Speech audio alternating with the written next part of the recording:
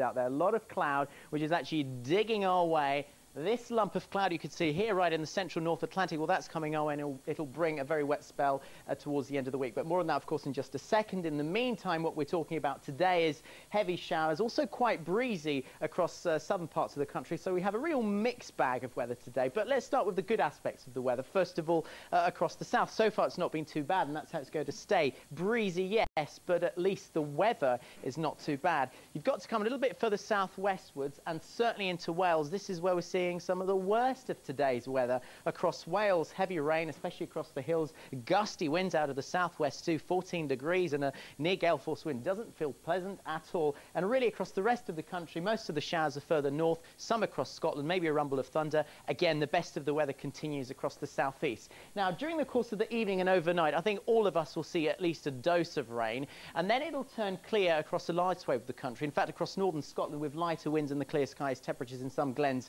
will probably drop down to just a few degrees above freezing, but more like 10 degrees for most of us. And then tomorrow morning, yes, we wake up to a bit of sunshine, but as the morning wears on, we are actually going to see yet more showers developing. I think tomorrow, rather than any distinct areas of clusters of cloud and showers, I think the showers tomorrow will be almost anywhere across the country tomorrow.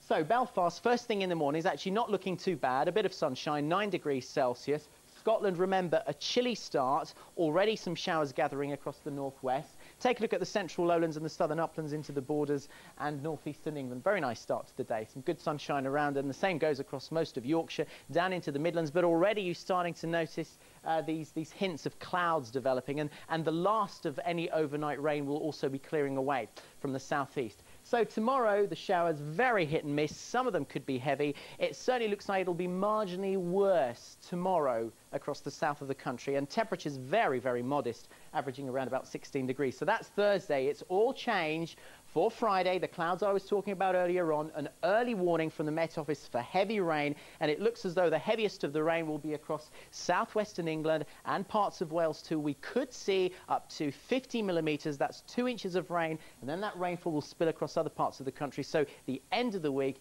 is looking like it's going to be a bit of a washout, Sophie. To say the least.